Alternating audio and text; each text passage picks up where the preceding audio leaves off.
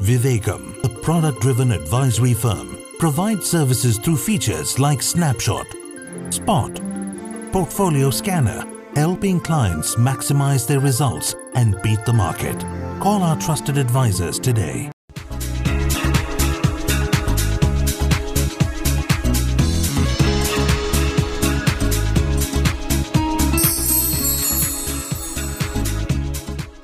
Telugu ప్రేక్షకులని financial matters లో experts గా తీర్చిదిద్దాలన్న తలంపుతో వివేకం మొదలుపెట్టిన లర్న్ టు ఎర్న్ కార్యక్రమానికి స్వాగతం.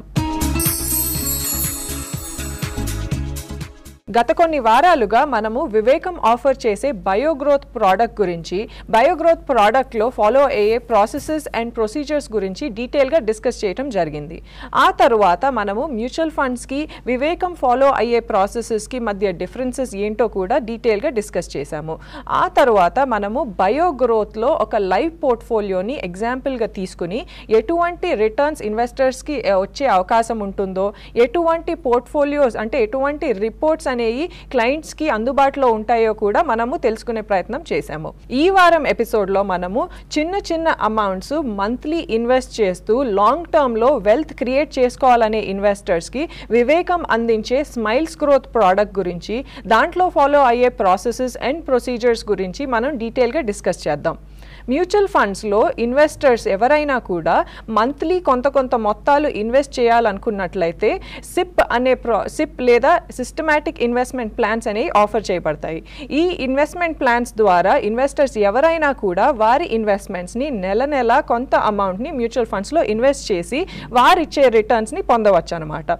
ఈ ఇన్వెస్టర్స్ కనుక తమ సేవింగ్స్ని డైరెక్ట్గా షేర్స్లో ఇన్వెస్ట్ చేయాలనుకున్నట్లయితే వారికి సరైన గైడెన్స్ లేదా అడ్వైస్ ఇచ్చేవారు లేకపోవటం వల్ల ఈ ఇన్వెస్ట్మెంట్ అవెన్యూ నుంచి దూరంగా ఉండటం మనం చూస్తూనే ఉన్నాము.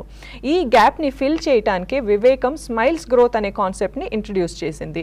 ఈ స్మైల్స్ గ్రోత్ కాన్సెప్ట్ ద్వారా ఇన్వెస్టర్స్ ఎవరైనా కూడా ఎంత స్మాల్ అమౌంట్ అయినా కూడా, అంటే 5,000 రూపీస్ నుంచి మొదలుపెట్టి మంత్లీ వారు ఈ షేర్స్లో ఇన్వెస్ట్ చేసి వారి లాంగ్ టర్మ్ ఫైనాన్షియల్ గోల్స్ని మీట్ అయ్యే అవకాశం ఇస్తుంది.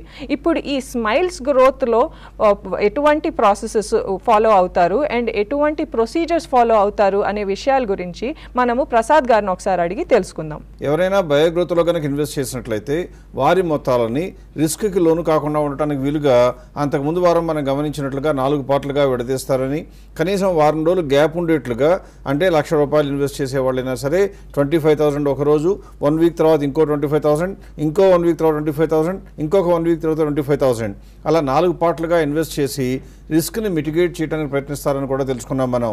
ఇక్కడ మనం గమనించింది ఏంటంటే, మొట్టమొదట్లో వివేకం స్టార్ట్ చేసినప్పుడు ఈ బయోగ్రోత్ ప్రోడక్ట్ ఒకటే మేము ప్రాచుర్యంలోకి తీసుకురావడం జరిగింది.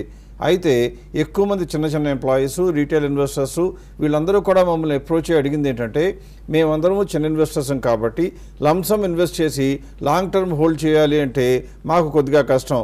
అలా కాకుండా మాకు కనుక మీరు కొద్దిగా వెసులుబాటు ఇచ్చి లంసమ్ ఇన్వెస్ట్మెంట్కి బదులుగా మ్యూచువల్ ఫండ్స్ ఇస్తున్నట్లుగా సిప్ మోడల్లో, అంటే ప్రతి నెల కొంత మొత్తాన్ని కనుక ఇన్వెస్ట్ చేసే మార్గం ఇచ్చినట్లయితే మాకు బాగా సౌకర్యంగా ఉంటుంది. ఎందుకంటే మ్యూచువల్ ఫండ్స్లో కన్నా ఈక్విటీస్లో రిటర్న్స్ బాగా ఉంటాయి అని తెలుసు. కానీ ఈక్విటీస్ అప్రోచ్ అవ్వాలి అంటే ఆ స్మాల్ ఇన్వెస్ట్మెంట్స్ గైడెన్స్ ఇచ్చేవాళ్ళు భారతదేశంలో ఎవరు అందుబాటులో లేరు. పైగా ప్రభుత్వ సంస్థలైనటువంటి సెబీ కానివ్వండి, మినిస్ట్రీ ఆఫ్ కంపెనీ అఫైర్స్ కానివ్వండి, వీళ్ళందరూ కూడా ఈ చిన్న ఇన్వెస్టర్ల మొత్తాన్ని కూడా మ్యూచువల్ ఫండ్ వైపే మళ్లించడానికి ప్రయత్నిస్తూ ఉన్నారని చెప్పడం జరిగింది. వీరందరి కోరికలకి అనుగుణంగా మేము డెవలప్ చేసిన ప్రొడక్టే స్మైల్స్ గ్రోత్. ఇందులో ఏం జరుగుతుందంటే, ప్రతి మంత్ కూడా పెట్టేటువంటి మనిషిని ఇండిపెండెంట్గా డీల్ చేస్తూ, అంటే జనవరిలో ఆయన ఇన్వెస్ట్ చేసినప్పుడు ఒక 5 స్టాక్స్లో కొనడం జరుగుతుంది. మన ఉదాహరణగా చెప్పాలి అంటే, ఒక ₹10,000 కనుక ఆయన ఇన్వెస్ట్ చేశారనుకోండి, 5 స్టాకుల్లో ఇన్వెస్ట్ చేయడానికి 10,000ని 5 భాగాలుగా డివైడ్ చేసి 2,000 ఒక్కొక్క షేర్కి అలాట్ చేసి 5 షేర్లు కొనడానికి ప్రయత్నం చేస్తుంది స్మైల్స్ గ్రోత్ అనే ప్రాసెస్. ఇందులో పోర్ట్ఫోలియో డైవర్సిఫికేషన్ కూడా ఆల్రెడీ జరిగి ఉంటుంది కాబట్టి ఎట్టి పరిస్థితుల్లోనూ 2,000 కన్నా ఎక్కువ ఒక సెక్టర్లో ఇన్వెస్ట్ చేయబడే అవకాశం ఉండదు. అలా మొట్టమొదటి నెల ఏర్పాటు చేయబడుతుంది. తర్వాత రెండవ నెలలో ఆయన ఇన్వెస్ట్ చేసినప్పుడు మళ్ళీ ₹10,000 రాగానే మళ్ళీ వివేకం ప్రాసెస్ ఏం చేస్తుందంటే, ఆ రోజుకి మెరుగైన షేర్స్ ఏమిటో చూసి అందులో మెరుగైన ఇండస్ట్రీస్ అన్నిటి కూడా సెలెక్ట్ చేసి అందులో 2,000 డివైడ్ చేసి అలాట్ చేయడానికి ట్రై చేస్తుంది. స్మైల్స్ గ్రోత్లో ఏమవుతుందంటే, ప్రతి నెల పోర్ట్ఫోలియో స్టార్ట్ చేయడం జరుగుతుంది. అలాగే నెక్స్ట్ మంత్ వచ్చేటప్పటికి క్రితం మంత్లో కొనుక్కున్నటువంటి స్టాక్స్లో ఏదైనా టార్గెట్ ప్రైస్ రీచ్ అయితే అమ్మివేయవలసి ఉంటుంది. ఒకవేళ ఆ స్టాక్స్లో ఏదైనా బ్యాడ్ అని తెలిస్తే దానికి కూడా అమ్మివేయవలసి వస్తుంది. అంటే మనం గమనించాల్సింది ఏంటంటే స్మైల్స్ గ్రోత్ పోర్ట్ఫోలియో హ్యాండిల్ చేయాలి అంటే అప్పటి వరకు ఇన్వెస్ట్ చేసిన మొత్తం పోర్ట్ఫోలియో స్టాక్స్నేమో పోర్ట్ఫోలియో లాగా హ్యాండిల్ చేస్తూ ఉండాలి. ఈ నెలలో వచ్చిన కొత్త అమౌంట్నేమో కొత్త పోర్ట్ఫోలియో లాగా క్రియేట్ చేస్తూ ఉండాలి. ఇలా రెండు కలిపి ఉన్నటువంటి ప్రక్రియనే స్మైల్స్ గ్రోత్గా చెప్పొచ్చు. చాలా మందికి మా దగ్గరికి వచ్చిన వాళ్ళకి సందేహం కూడా కలిగింది. సార్, మేము స్మైల్స్ గ్రోత్లో ఇన్వెస్ట్ చేస్తే ప్రతి నెల మీరు 5 స్టాకులు కొంటారు కాబట్టి బహుశా సంవత్సరం అయిపోయేటప్పటికి నెలకి 5 చొప్పున 60 స్టాకులు కొంటారా అని అడగడం జరిగింది. అది ఏ రకంగా కూడా అవకాశం లేని పని. ఎందుకంటే మొట్టమొదటి చేయవలసింది ఏంటంటే ఫస్ట్ నెలలో 5 స్టాకులు కొన్న తర్వాత నెక్స్ట్ మంత్లో కూడా 5 స్టాకులు కొనడానికి ప్రయత్నిస్తుంది. అప్పటికి కనుక ఈ మొట్టమొదటిలో కొనుక్కున్న స్టాక్స్లో కొన్ని కనుక ఇంకా కూడా టాప్ పెర్ఫార్మర్గా ఉన్నట్లయితే అందులోనే కొనే అవకాశం ఉంటుంది. అంటే మనం కొనేటువంటి నెక్స్ట్ మంత్లో కొనే 5 స్టాక్స్ కంప్లీట్గా సెపరేట్ కావచ్చు, లేదా ఇందులో కొన్ని కలవచ్చు, ఎలా అయినా ఉండవచ్చు. అంటే నెక్స్ట్ మంత్ కూడా ఒకవేళ అదృష్టవశాత్తు వేరొక 5 స్టాకులు కొన్నా కూడా 10 స్టాకుల కింద పెరిగే అవకాశం ఉంటుంది. ఆ తర్వాత నెల వచ్చేటప్పుడు కూడా మళ్ళీ కామన్గా ఉండే అవకాశాలు ఉంటాయి. కాబట్టి మ్యాక్సిమం 11, 12 కన్నా పెరిగే అవకాశం ఎప్పుడు ఉండదు. మనం లైవ్ ఎగ్జాంపుల్ అంటే స్మైల్స్ గ్రోత్ గురించి లైవ్ ఎగ్జాంపుల్ తీసుకున్నప్పుడు మీరు గమనించగలిగినటువంటి అంశం ఏంటంటే 50 నెలలు 60 నెలలు ఇన్వెస్ట్ చేసిన ఇన్వెస్టర్లకు కూడా ఎప్పుడు 15, 16 కన్నా కూడా కంపెనీలు పోర్ట్ఫోలియో ఉండటం లేదు అని గమనిస్తారు.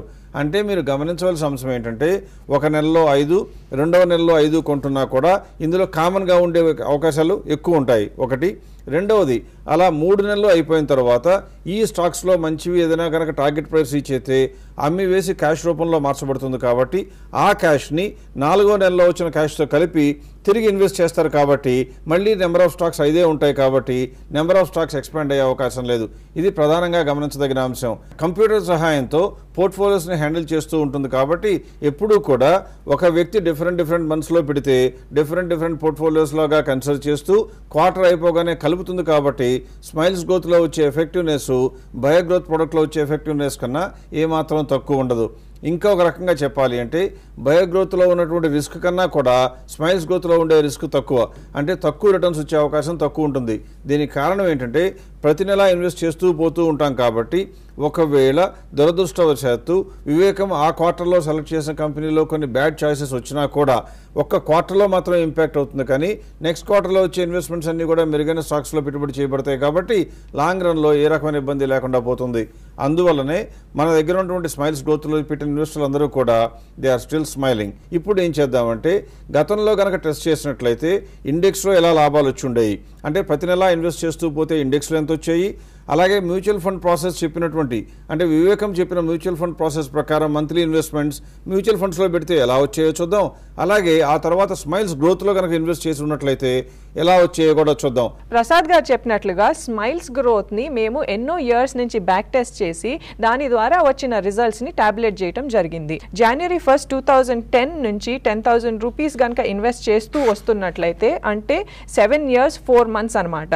అంటే మనకి 10,000 రూపీస్ పర్ మంత్ ఇన్వెస్ట్ చేస్తాం. కాబట్టి టోటల్ ఇన్వెస్ట్మెంట్ వాల్యూ 8.8 lakhs అవుతుంది. ఈ 8.8 lakhs నిఫ్టీలో కనుక ఇన్వెస్ట్ చేసినట్లయితే 12.86 lakhs.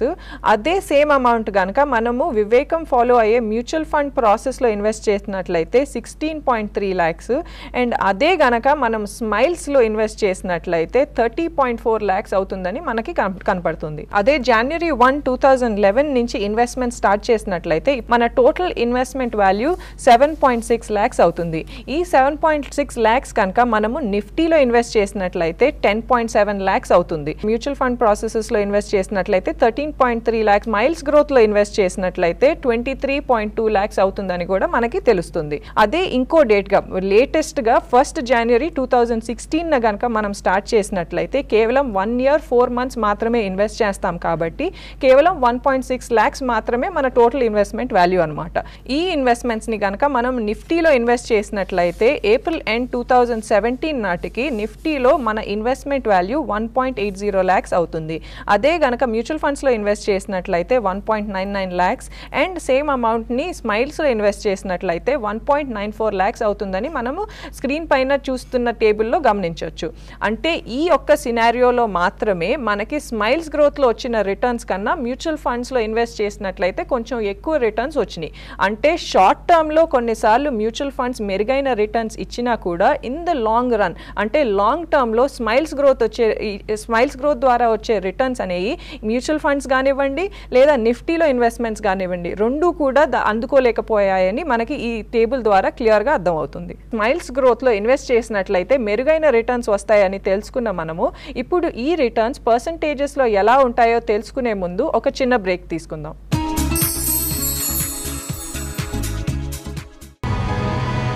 Check. When it comes to chess, I play to win. When it comes to investments, TradeWell helps me win.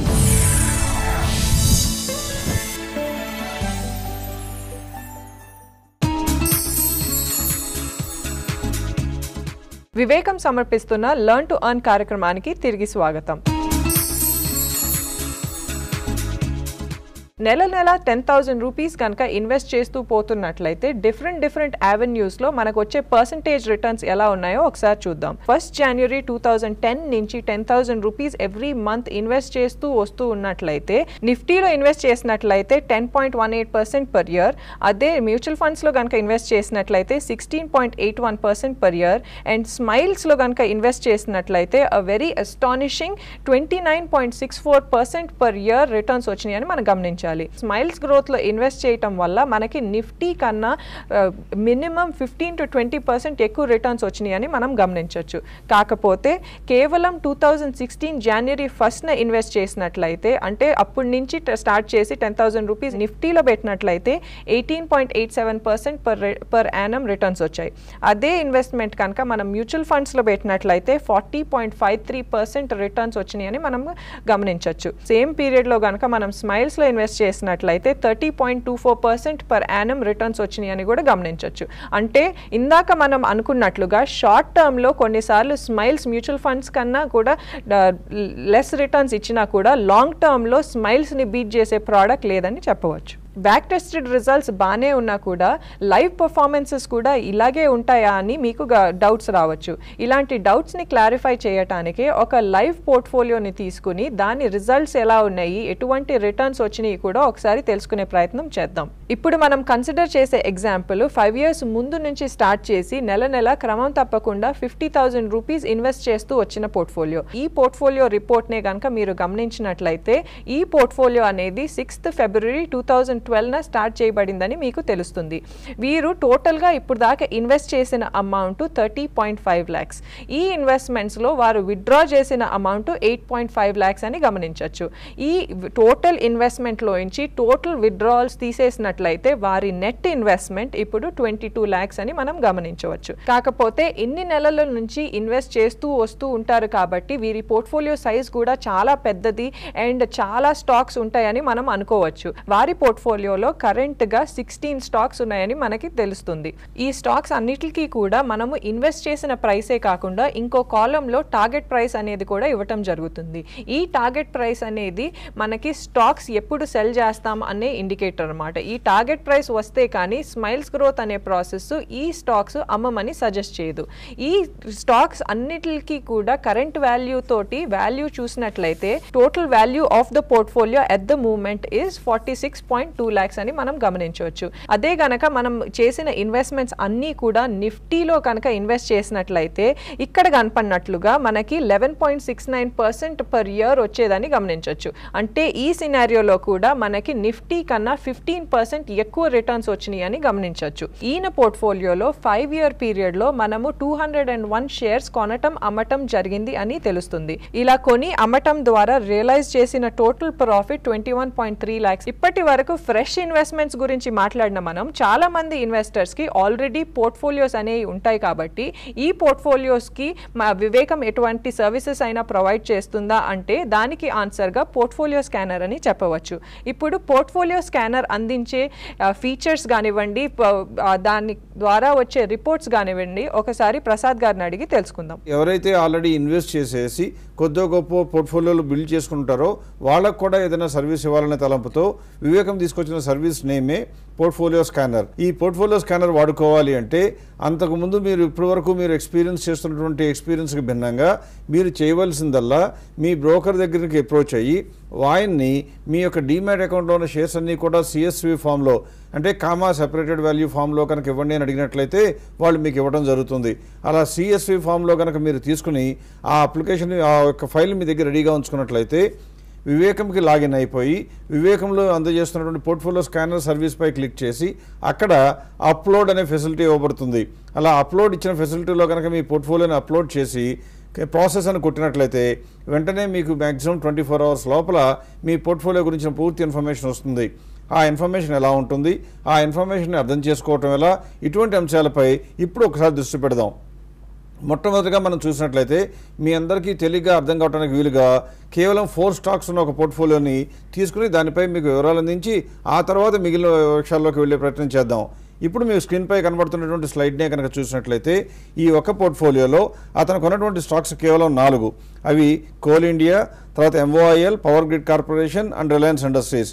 అందులో కనుక మీరు గమనించినట్లయితే 4 స్టాకుల్లో 3 స్టాకులేమో బ్లాక్ కలర్లో ఉంటే ఒకే ఒక్క స్టాకు అంటే పవర్ గ్రిడ్ మాత్రం గ్రీన్ కలర్లో ఉంది. ఇది ఎందుకు ఉన్నది అని మీకు అనుమానం రావచ్చు. ఏ కంపెనీ అయితే గ్రీన్ కలర్లో కనపడుతుందో ఆ కంపెనీ గ్రోత్ ట్రాజెక్టరీలో ఉన్నది అని అర్థం. అంటే ఆ కంపెనీ యొక్క ఆపరేషన్స్ దినదిన ప్రవర్ధమానం అంటే పెరుగుతూ వస్తున్నాయని గమనించాలి. కాబట్టి ఇక్కడ పవర్ గ్రిడ్ అనే కంపెనీ గ్రోత్ సెక్టర్లో, గ్రోత్ టార్గెట్లో లేదా గ్రోత్ ట్రాజెక్టరీలో ఉన్నదని గమనించాలి. మిగిలిన 3 కంపెనీలు అంతగా గ్రోత్లో ఉండకపోవచ్చు అని కూడా గమనించాలి. ఆ తర్వాత పక్కనే ఉన్న కాలంలో మీకు ఎన్ని స్టాక్స్ ఉన్నాయో సూచించడం జరిగింది. ఆ తర్వాత కాలం ఏంటంటే వివేకం చేస్తున్నటువంటి సైంటిఫిక్ ప్రాసెస్ ఈ యొక్క కంపెనీకి సంబంధించి ఎంత ఎఫెక్టివ్గా ఉన్నాయో కూడా తెలుసుకోవటం మనకు అవసరం. అంటే వివేకం ఒక అంచనా కట్టి ఈ రేటులో అయితే అమ్మచ్చు, ఈ రేటు కన్నా పెరిగే అవకాశం లేదు అని చెప్పింది అనుకోండి, అది ఎంతవరకు నమ్మదగిందో తెలియటానికి వీలుగా వివేకం ఆ కంపెనీపై గతంలో వచ్చినటువంటి అక్యురసీ ఎస్టిమేట్ అంటే ఎన్నిసార్లు గతంలో వివేకం ఎక్స్పెక్ట్ చేసిన ప్రైస్ల మధ్యనే ఈ స్టాక్ ట్రేడ్ అవుతూ వచ్చిందో కూడా సూచించడం జరుగుతుంది. అలా కనుక మీరు చూసినట్లయితే కోల్ ఇండియా 82.67% అంటే మనం 100 రోజులు కనుక మనం పర్సంటేజెస్ చెప్తే ఈ రేంజ్ మధ్యలోనే ట్రేడ్ అవుతుంది అని చెప్తే అందులో 82 రోజులు ఆ రేట్ల మధ్యలోనే జరుగుతూ వచ్చింది. కొన్నిసార్లు పైకి వెళ్ళినా కిందకన్నా వెళ్ళొచ్చు, కానీ ఎక్కువ సార్లు మాత్రం మనం చెప్పినటువంటి హైలో మధ్యలోనే జరుగుతుంది అని గమనించాలి. అలాగే ఎంఓఐఎల్ చూస్తే 95.83, పవర్ గ్రిడ్ కార్పొరేషన్ చూస్తే 99%, రిలయన్స్ చూసినట్లయితే 99.22%. అంటే ఎక్కువ కేసెస్లో ఈ కంపెనీలన్నీ కూడా వివేకం అంచనా కట్టిన ధరల మధ్యనే ఊగిసలాడుతున్నట్లుగా కనపడింది. కాబట్టి వివేకం చెప్పిన సలహా ఫాలో అయితే మెరుగైన రిటర్న్స్ వచ్చే అవకాశం ఉంటుంది అని తెలుస్తుంది. ఇప్పుడు ఇంకొక స్లైడ్ అంటే మీకు ఇచ్చే పోర్ట్ఫోలియో స్కానర్ రిపోర్ట్లో చాలా భాగాలు ఉంటాయి. మొట్టమొదటి మనం చూసింది ఒక భాగం అయితే ఇప్పుడు రెండో భాగంలోకి వెళ్దాం. ఈ రెండో భాగంలో కనుక మీరు గమనించినట్లయితే మీకు స్క్రీన్పై కనబడుతున్న ఇన్ఫర్మేషన్ ప్రకారం ప్రతి కంపెనీకి అంటే ఈ పోర్ట్ఫోలియో 4 కంపెనీలు తీసుకున్నాం కాబట్టి ఈ 4 కంపెనీలకి గత 4 క్వార్టర్స్లో ట్రైలింగ్ 12 months అంటే గడిచిన 12 నెలల కాలానికి ఎలా వచ్చాయో కూడా చూపించడం జరుగుతుంది. అంటే ప్రతి కంపెనీకి కూడా ట్రైలింగ్ 12 monthsకి ఎర్నింగ్స్ పర్ షేర్ తీసుకుని ఆ ఎర్నింగ్స్ పర్ షేర్ని మీకు ఉన్నటువంటి నెంబర్ ఆఫ్ షేర్స్తో మల్టిప్లై చేస్తే ఆ కంపెనీ యొక్క ఎర్నింగ్స్ మీ ఎంత ఎఫెక్ట్ అవుతాయి ఎంతగా ఉంటాయో కూడా తెలుస్తుంది. ఇలా కనుక మనం చూసినట్లయితే కోల్ ఇండియాకి మొట్టమొదట 2016 జూన్లో అంటే 2016 జూన్తో ఎండ్ అయిన 12 నెలల కాలాన్ని చూస్తే మీ యొక్క స్టాక్స్ అయినటువంటి 199 షేర్స్కి సంబంధించి 4,352 వస్తే ఆ తర్వాత 3,729, ఆ తర్వాత 3,463, 2017-03 కూడా అదే సంఖ్య కనపడుతున్నది అంటే ఇంకా రిజల్ట్స్ రాలేదు అని అర్థం.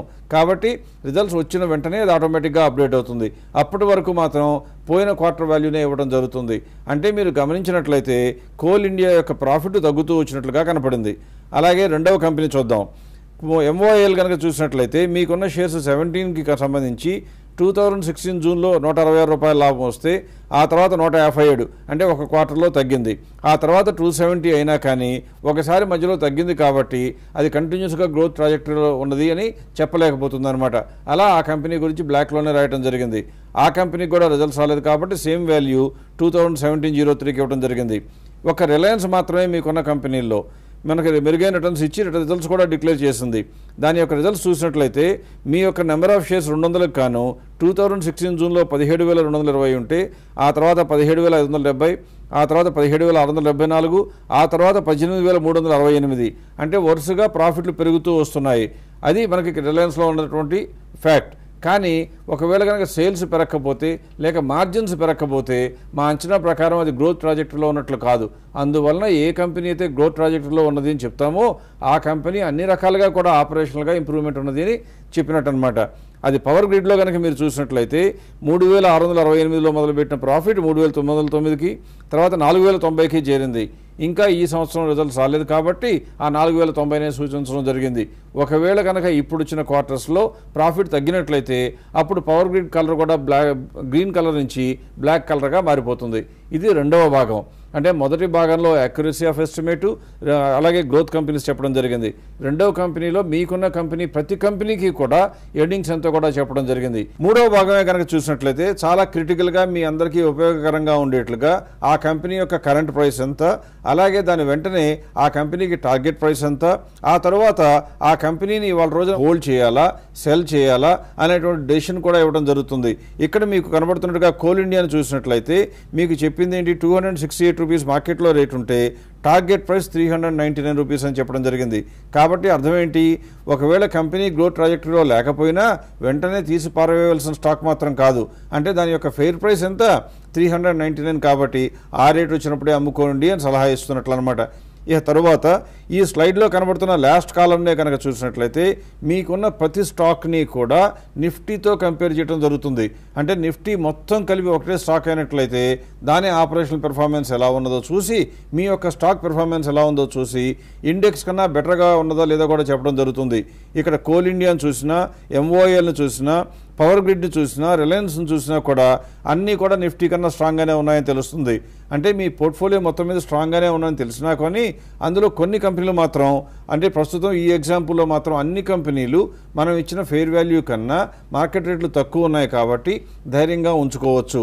ఇప్పుడు సెకండ్ పార్ట్ ఆఫ్ పోర్ట్ఫోలియో స్కానర్నే కనుక చూసినట్లయితే అందులో రిపోర్ట్ ఎలా ఉంటుందో స్క్రీన్పై ఒకసారి నోటీస్ చేస్తే మీ యొక్క పోర్ట్ఫోలియో మొత్తానికి కలిపి ఎంత ఎర్నింగ్స్ ఉన్నాయో చెప్పడం జరుగుతుంది. అలాగే రెండవ లైన్లో పోర్ట్ఫోలియో వాల్యూ ఎంతో కూడా చెప్పడం జరుగుతుంది.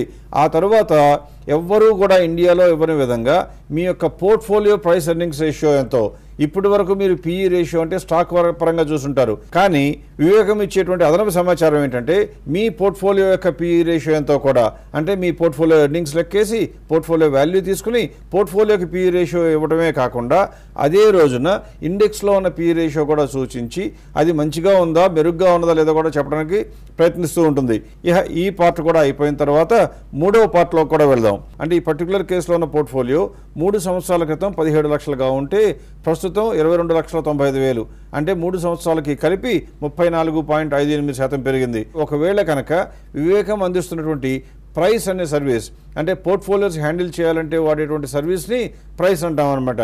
ఆ ప్రైస్ అనే సర్వీస్ కనుక వాడి ఉన్నట్లయితే 17 లక్షలతో మొదలుపెట్టిన పోర్ట్ఫోలియో ఈనాటికి 30,44,000గా చేరేది. అంటే ఆయనకి ఎంత లాభం వచ్చి ఉండవలసింది, 78.45 రావాల్సింది. ఇలా విషయం తెలియనప్పుడు ఆయన 34.58 మంచిదే కదా అనుకోవచ్చు.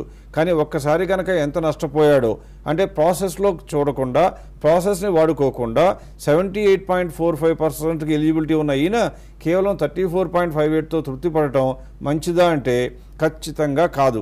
ఈ వారం మనము స్మైల్స్ గురించి, పోర్ట్ఫోలియో స్కానర్ గురించి ఎన్నో విషయాలు తెలుసుకున్నాము. ఆల్రెడీ పోర్ట్ఫోలియో ఉన్న క్లయింట్స్ కూడా ప్రైస్ అనే ప్రాసెస్ ద్వారా మెరుగైన రిటర్న్ సంపాదించవచ్చని ప్రసాద్ గారు చివరికి చెప్పారు. ఈ ప్రైస్ ప్రాసెస్ గురించి ఇంకొన్ని డీటెయిల్స్ మనం వచ్చే వారము డిస్కస్ చేద్దాం. అప్పటి వరకు సెలవు, నమస్తే.